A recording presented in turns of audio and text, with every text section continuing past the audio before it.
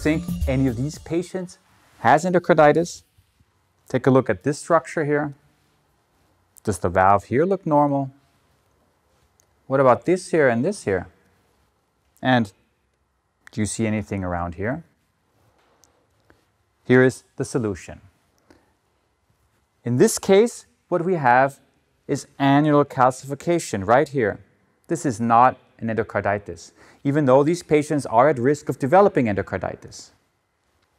And right here, we have what we call endocarditis Liebman-Sachs in a patient who had lupus, SLE. So not really infectious form of endocarditis. And right here, those structures I mentioned are not a vegetation, but they're actually a tumor. And it is not a patient at all, it's a dog. This is a veterinary study. So you see even dogs can have cardiac pathologies. And on the right-hand side, this is simply a homograft.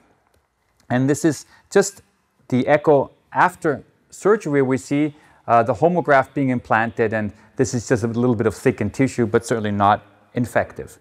So as you see, echocardiography can sometimes be misleading, and what Anna said is completely true. You have to sometimes put into the clinical context and to look at whether or not signs of infection are present.